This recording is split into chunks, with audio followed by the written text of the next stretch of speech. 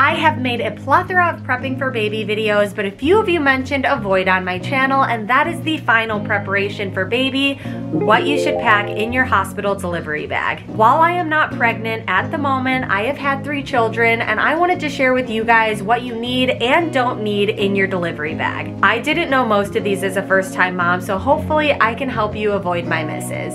But before we get into it, I have to shamelessly plug my channel. Please like and subscribe if you have not already, and if you are a current subscriber, thank you so much. I really do appreciate you guys. Everything I recommend and or use, I'll be popping in images throughout the video, and all of those will be linked below as well. First recommendation here is a comfy robe and a backup robe. Robes are great for recovery because they're super comfy, easy to go to the bathroom, easy access for baby and breastfeeding, and if you end up with a C-section for whatever reason, you don't have an annoying pant band pushing on your incision, a robe ties up higher than that. And I learned the hard way my first time around that I should have had a backup robe as well. Ending up with a C-section, you're in the hospital for 4 days, a lot of stuff can happen between your incision bleeding onto your robe, your boobs leaking onto your robe, spit up, just random spills. If you're a klutz like me, you're gonna want a backup robe so you are not without a robe at any time. Next is non-skid socks and slippers.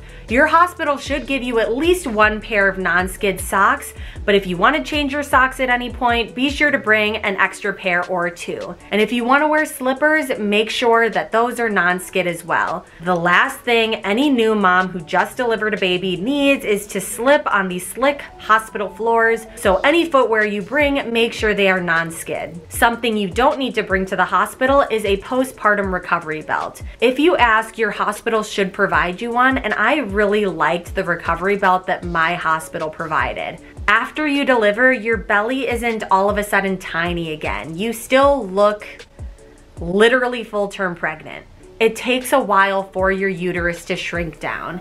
And so while your uterus is still big and huge, there's no baby in there anymore. So it's kind of just this big hollow pocket sticking out. And I really liked my postpartum recovery belt to just help my belly feel more supported. Once you get home and your belly shrinks down even more, you can buy postpartum belts that are smaller.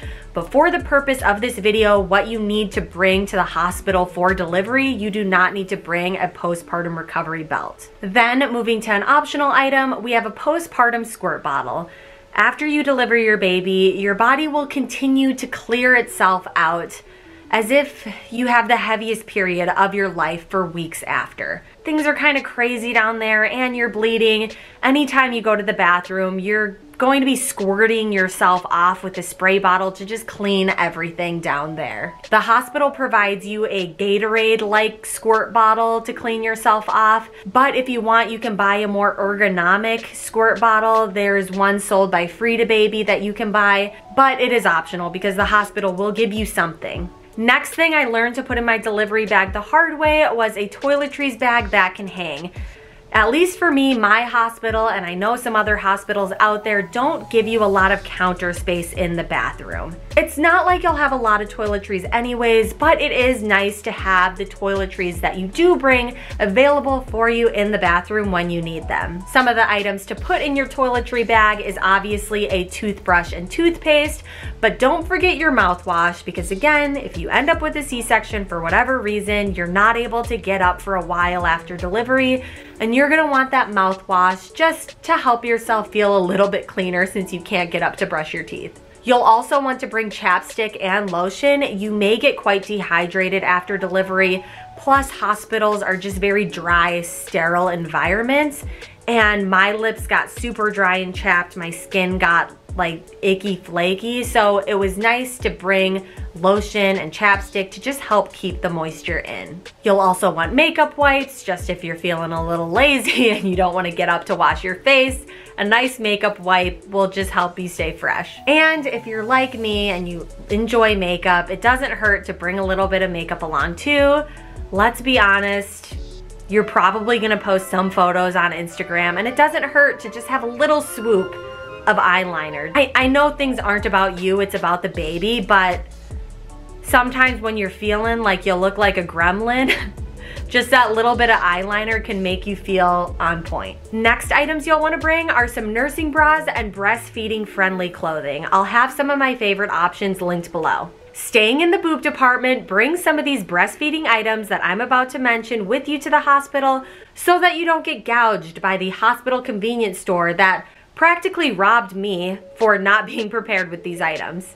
We'll start with lanolin cream. Right now, your nipples are nice and soft, but baby doesn't care about that. Baby is going to be sucking the living daylights out of your nipples for any ounce of milk that could be behind those walls. And that can mean chapped, bruised, blistered, bloody nipples in my case. I mean, note, I did start off with twins, so I had double the sucking going on and my nipples suffered for it. But lanolin cream is just this cream that you put on your nipples after feeds, and it helps prevent chapping and just overall discomfort when you're first breastfeeding. You may want to also bring nipple ice packs to help ease the pain, and then also bring nursing pads so that once your breasts are producing milk, they don't soak your bras. Next thing you want to bring is your breastfeeding pillow to help prop your baby for feeds. If you don't have a breastfeeding pillow, you can always request that the hospital brings some extra regular pillows that you can stack and prop your baby for a feed. Then an optional item is a breast pump. It may be easier to just bring it so you have it just in case. However, if you don't bring it, if you don't have enough room for it, you can leave it at home, because if it comes to the point where you need to pump, the hospital has breast pumps that they can provide. We're done with your boobs now. The next thing you want to bring are prenatal or postnatal vitamins. Just because you had your baby now doesn't mean you don't have to take your vitamins anymore. Especially if you're breastfeeding, you really want to take your prenatal or postnatal vitamins so that those nutrients can pass through your milk to baby. Then an optional item is a milk maker's tea or any supplements to boost milk supply. I went into delivery day knowing that I was having a planned C-section for my twins, and I was worried that I would have issues with milk supply as a result, so I brought in these types of items to help get my body going in producing milk. Another one for my C-section mamas is a stool softener. Talk to your doctor about this one. If you end up with a C-section, the painkillers that they give you cause constipation, plus the fact that they are cutting through your abdominals. You don't have much to push with when it comes to your first poop, and that first poop can be quite painful. So a stool softener, if approved by your doctor, can just help make things less painful when it gets to that point. Kind of staying in this nether region category, let's talk about adult diapers. These are optional to bring to the hospital because the hospital will provide you with these disposable granny panties that are really nice, and they give you these huge pad liners for them that are really easy to switch out. I really liked using just what the hospital provided, but once I got home, I will say I ended up using adult diapers. But when you're at the hospital, which is the purpose of this video, the hospital provides you with unlimited disposable granny panties and liners, so you do not need to bring anything of your own. Those were all the care and clothing needs. Now let's move to the entertainment category. You're going to want an extra long cell phone charging cord. The little one that Apple gave me with my iPhone didn't reach the wall when I had my phone in bed. So you want the extra long charging cord so that you can use your phone and have it plugged in at the same time. Next, you'll want to bring all the snacks. Hospitals are not known for having really good food. I mean, it's edible, so this is definitely an optional category, but if you want anything good, you're gonna need to bring it in from the outside. Oh, and one more for the clothing category. You are going to want a comfy outfit to wear as you leave the hospital. It's probably going to need to be in your second trimester size, because again, when you leave the hospital, it's only been a few days. You're not going to be back at your pre-pregnancy body. Your uterus is still going to have a ways to go, so bring clothes in second trimester pregnancy sizes to wear as you leave the hospital. I mean, unless you wore really baggy clothes before you were pregnant, you're just probably not going to fit into your pre-pregnancy clothing. Now to the fun part. Up until this point in the video, we've only talked about what you need to pack for yourself. But you get to leave the hospital with your little human in tow. So let's talk about what you need to pack for them. First, you will need an infant car seat and the car seat base properly installed in your car. Then you're going to want a cute going home outfit for your baby.